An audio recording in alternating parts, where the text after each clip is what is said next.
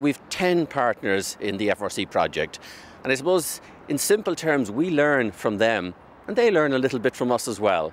And examples of that, I suppose, in Dublin, you've probably seen the redevelopment of the Docklands area over the last 10 years, very extensive redevelopment, and that links in very closely with the Mainz-Zollhafen project.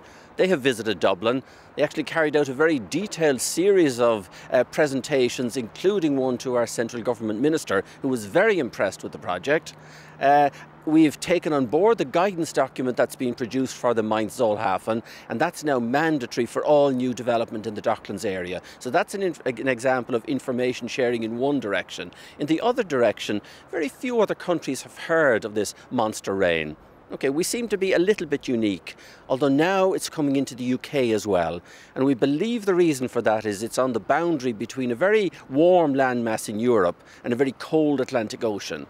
So we think with climate change that this incidence of this type of rainfall is going to be more extensive in the future.